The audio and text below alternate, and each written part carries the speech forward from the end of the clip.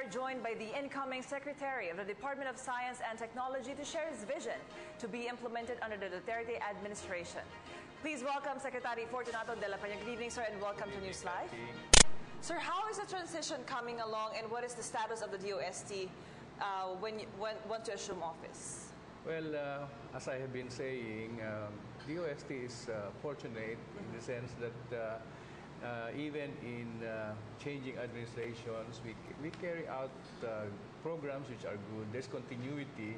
Of course, there are new things that are being implemented, and I think this is one of the things that is good about the department. The past administration, of course, has embarked on some big projects, and many of them, for example, in the area of disaster preparedness, also in agriculture. But I think there is still a lot of work to do in terms of getting the results of research and development fully utilized. Serving the government is nothing new for you. You said, you mentioned earlier during our short chit-chat that you have served several administrations in the past. Yes. How different or similar do you think the incoming Duterte administration will be when it comes to dealing with science and technology? There is no particular instruction yet, but we are. I'm looking at it in terms of the general pronouncements that has been made. For example, priority being given to health, to agriculture and food, to education, and of course, special emphasis on hastening the development in the regions, and of course, making the people feel science and technology benefiting them. So, in that sense, I guess we really have to take a look more closely at our delivery of services in the regions.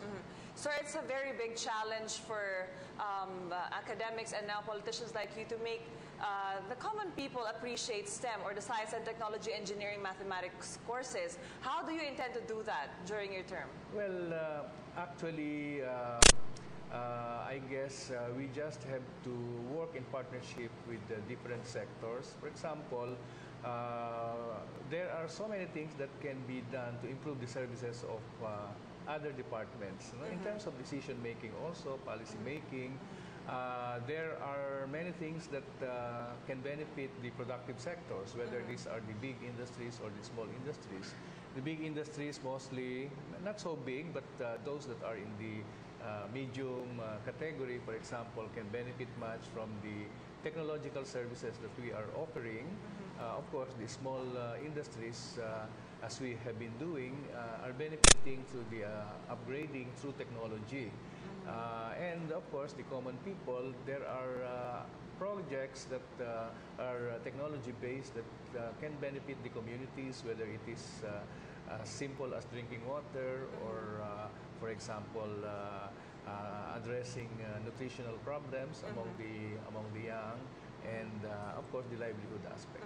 Sir, we have lots of bright Filipinos who are inventors, but still there are problems when it comes to support from the government, when it comes to pushing their inventions to be mainstream. How will your term address this? Well, I must say that even in the past, there are programs which have been implemented. These are being implemented to benefit this group. Okay, I guess the more important thing is to, number one, well, we really have to screen which has market potential, and secondly, there is also a need to, shall we say, generate, well, have the younger generation get involved. Okay, many of the inventors, for example, that we have been dealing with have been there for the last so many decades. Okay, but we think that probably there will be more vibrancy if the younger ones will come in. Now let's talk about disaster preparedness. Like you mentioned earlier, the DOST is one of the front runners when it comes to disaster preparedness, about weather forecasting.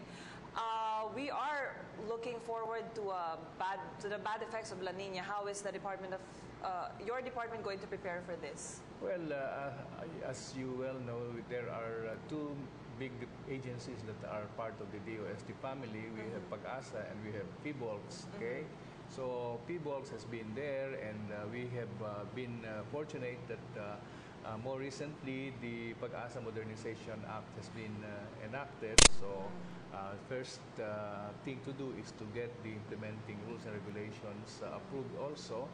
It involves modernization, okay, and there will be a corresponding reorganization also.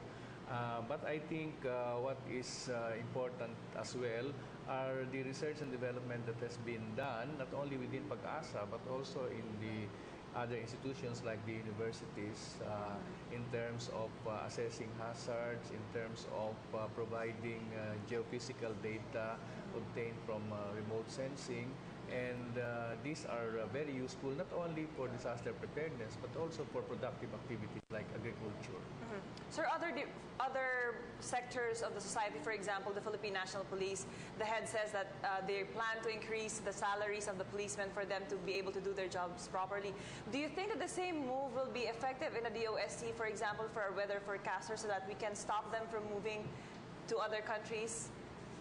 I'm still getting these statistics. If really we have an exodus of weather forecasters abroad. So before I can make any conclusions, I would like to see the real figures, because we always hear that there are many who have gone abroad, but I'm not sure whether the figures are really big.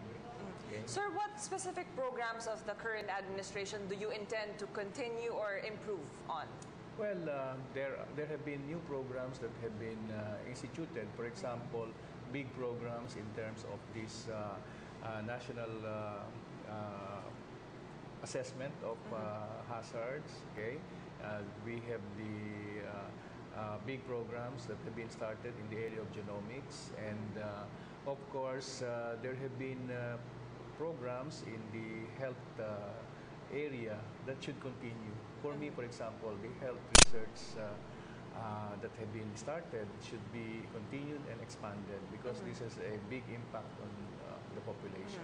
Sir, 6 years is not really a long time, but what is your vision by the end of 6 years for the DOST? Well, first of all, we would like to maximize the contribution of DOST in terms of getting science and technology utilized, okay, by different sectors, including the government, including the businesses, and including the communities, for example, even the local governments. You know? So, but in terms of very concrete, shall we say, accomplishments, I would like to see, for example, that shall we say, success in terms of getting more drugs discovered, okay, or a success in terms of getting more hybrids of our major crops, which are really more high yielding and, shall we say, disease resistant. These areas are areas which are the concern, for example, of other government agencies, but our role is really to support them through research and development. Sir, and finally, how can we encourage more of the young ones and those who are still, for example, those who are part of the K-12 program, since one of the tracks that they can pursue is actually science and technology? How can we encourage these young ones to pursue that path? Well, actually, I think we have to really have some good communication. There's already an ongoing program that are designed to attract more people. So, for example, there are competitions that really raises up their interest. Let's say competition in robotics, or there are activities that are in the form of immersion that can awaken the interest of the young people in science and technology.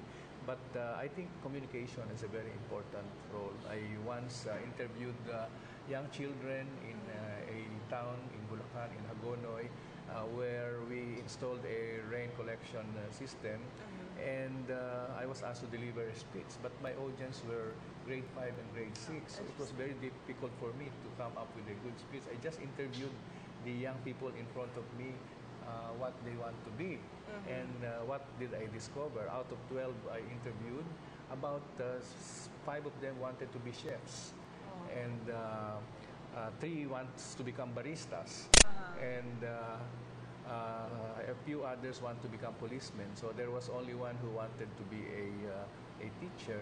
Nobody mentioned being an engineer or a scientists, and I think it's because of what they see in media, what they see around them. So communication will play a very important role. All right, thank you very much, sir. That's incoming DOST Secretary Fortunato de la Peña. Thank you, sir. Thank you, Kathy. Thank you so much.